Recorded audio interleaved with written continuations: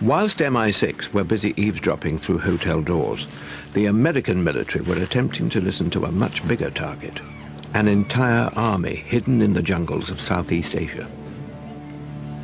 Igloo White was the code name for a program designed to monitor infiltration down the Ho Chi Minh Trail during the period of U.S. involvement in Vietnam. There were dozens of different sensors developed. The size of a small tree, the ADSID was the biggest of them all. This thing is thrown out of an airplane at 251 pounds coming out of the sky. It pretty much buries itself in the ground. So about the only thing sticking up is from about my hand up. So you'd be going down the trail, all you'd see is this little plant-like thing sort of buried in the woods. Once triggered by a specific sound, like a Viet Cong convoy setting off a mine, the sensor would send a signal to a nearby aircraft, which in turn relayed it to a ground station. In theory, the trucks could then be located. I'm told that one of the problems was that this antenna, which is a very costly item to manufacture, is a copy of a plant that didn't exist in Vietnam. Consequently, the North Vietnamese coming down the trail would see this strange-looking plant that didn't grow in Vietnam and say, must be another one of those American sensors. They dig it up and there goes the sensor. We spent about $92 million on this program, and it turned out that it didn't stop the infiltration. Plastic plants in the jungle may be easy to spot, but a tiny transmitter planted in a room is much, much harder to find. That's the job of a specialist bug hunter, known in the trade as a sweeper. In the early 1960s, the best way to locate a transmitting bug was to find its signal as it broadcast the stolen conversation over the airwaves. Think of that in relation to your radio and perhaps your car radio, and how long it takes you to just keep on turning and turning and turning to look for a station. What you're covering with your radio is a fraction of the spectrum. In fact, it's probably something in the region of about that much. But a bug could cover that much. So now you've got to tune from there to there, looking for the bug. And that could take you days, and that's the problem. In 1962, Lee Tracy invented the scanlock, and suddenly bug hunting got a lot easier.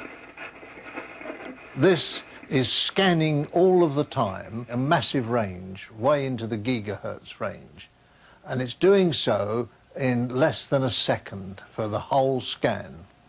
Now, I will switch this bug on, and if you watch these lights here, as soon as the red lights appear, it means that this has detected this bug and locked onto it.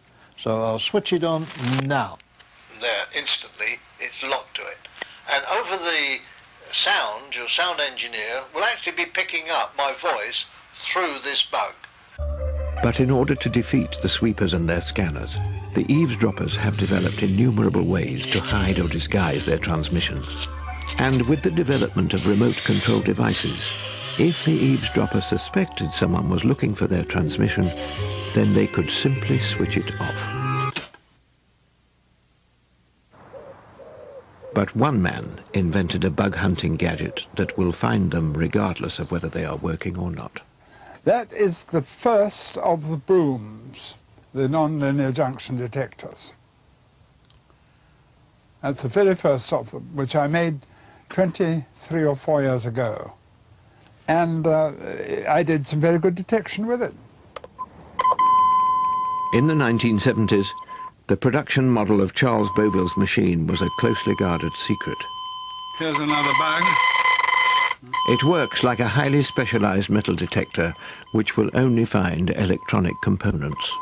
The nonlinear junction is to detect anything with a transistor in it by sending out a radiation which disturbs the transistor, which immediately transmits.